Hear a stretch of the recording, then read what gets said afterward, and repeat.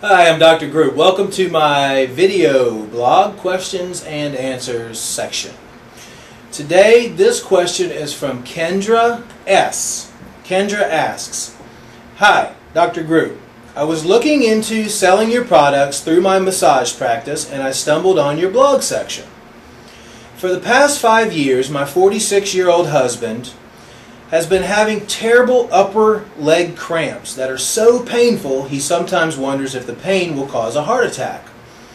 The spasms last about 5 minutes and attack his hip flexors.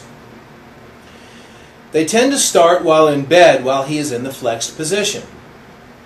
We have seen traditional and alternative medicine doctors, and the best advice is potassium and exercise. No one seems to get how extensive these cramps are, and luckily I have been with him to apply pressure, which seems to help somewhat. Any insight would be appreciated. My husband does not complain of pain, so when he calls out to me in a cold sweat for help and on the verge of tears, I know it is not your typical leg cramp. Thanks, and look forward to your answer, Kendra." Kendra, that possibly could be a serious situation, but let me just go over some things offhand that I feel could be causing the problem. Of course, any doctor is going to immediately think that your husband has an electrolyte deficiency. Muscle cramping is caused by an electrolyte deficiency. Potassium, sodium, calcium, magnesium. That is something that should be looked at. I'm not sure if that's, could be causing the problem. And, even if you do have an electrolyte deficiency, most of the time doctors prescribe you the wrong type of electrolytes. I would always recommend only calcium orotate, magnesium orotate, potassium orotate, all the orotate forms for the electrolytes. There are a few other things that it could possibly be, though. You state that his pain is in his hip flexor. The hip flexors are the quadriceps, and they're attached at the upper area of the thigh. I'm not sure if it's on both sides or if it's on one side, but it could be some blockages in the femoral artery or one of the veins, let's say, going down into the quadriceps. First thing I would do in this case, if it were me, was cleanse my system extensively. I would start with an intestinal cleanse, move on to 3 liver and gallbladder cleanses, move on to a harmful organism cleanse, and then a chemical and heavy metal cleanse, as well as cleansing the environment.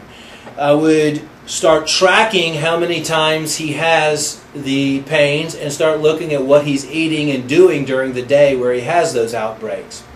Also, I would look at how much water he drinks during the day. A simple and easy and fast way to get electrolytes into your system is just to drink purified water with organic apple cider vinegar added into it. So I would definitely recommend that he starts on that right away. Sometimes you can have harmful organisms or parasites that actually get embedded in different muscle tissues and cause cramping like that. I don't know if you guys have traveled out of the country anytime soon, if he travels outside of the country, and if that's associated with outside of the country travel. But, that's another reason why I would do a harmful organism cleanse.